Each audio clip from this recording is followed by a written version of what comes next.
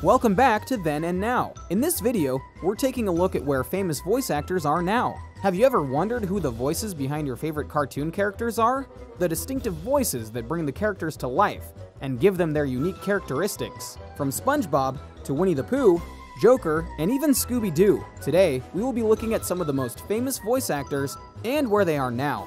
But before we proceed, if you're not a subscriber yet, hit the subscribe button now and become a member of this YouTube family. I guarantee you will enjoy our content. Without wasting time any further, grab a drink and let's get into the video. Mel Blanc. Chances are that you have probably heard this man's voice more times than you have seen his face. Yeah. What's up, Doc? Having any luck with those ducks? It's duck season, you know. He was known as the Man of 1,000 Voices because of the various characters he voices. Believe me, the list is longer than your grocery shopping list. He had over 1,000 screen credits, performing over 400 distinct character voices. The legendary specialist was known mainly for voicing Bugs Bunny from 1960 to 1989. Who, me? Oh, I know a lots of things. 2 and 2 is 4. Carson City is the capital of Nevada. George Washington was the first president. And also voiced characters like Daffy Duck, Porky Pig, Foghorn Leghorn, and a lot more. For a little ice folly, I'm gonna do the figure 8. In January 1961, he was involved in a ghastly car accident that almost claimed his life at the Dead Man's Curve on Sunset Boulevard in Los Angeles.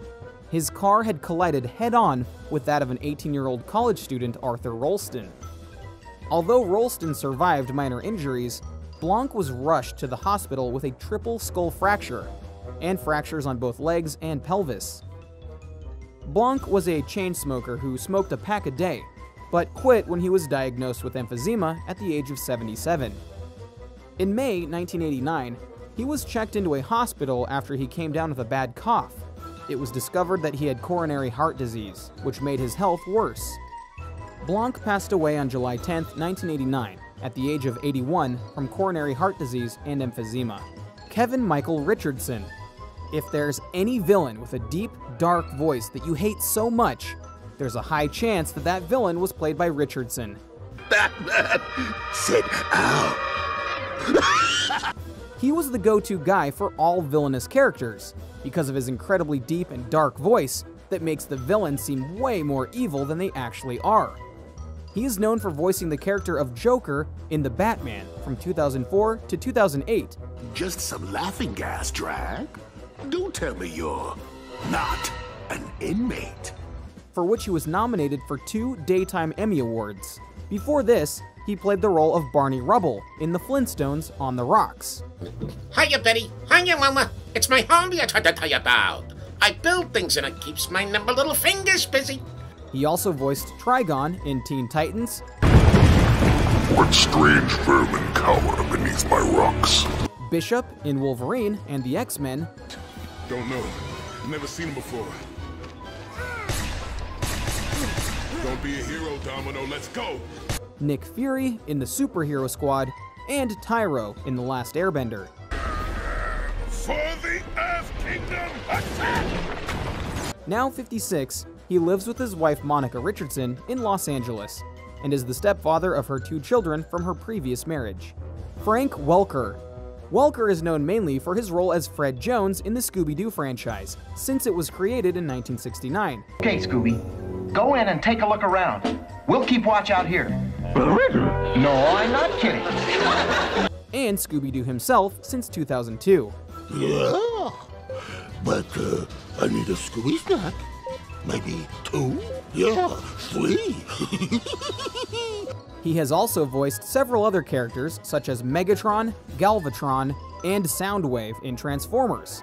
I am Megatron, leader of the Decepticons.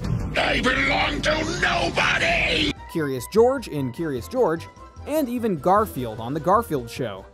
He also played the role of Azrael in The Smurfs, and was the only original actor from the original Scooby-Doo series in the CGI animated film Scoob. In 2016, he was celebrated with an Emmy Award for his lifetime achievement. He has also appeared in several movies like The Trouble with Girls, Now You See Him, Now You Don't, and several others. He is also a stand-up comedian and has performed on an episode of the TV show Keep On Cruisin'. He's now 74 years old. Jim Cummings. After Mel Blanc, Jim Cummings is the next man of 1,000 voices, having voiced over 400 characters, including Winnie the Pooh, oh yes, time for my stoutness exercise, Tasmanian Devil, and Tigger. There's plenty others I haven't even asked yet. He also provided the voice of Ed the Hyena and the voice of Scar for a short while in the Lion King franchise. He is also a singer and recorded part of the song Be Prepared in Lion King, and also sang in Pocahontas. He was married to Stephanie Cummings, and together they had 2 daughters until they divorced in 2011.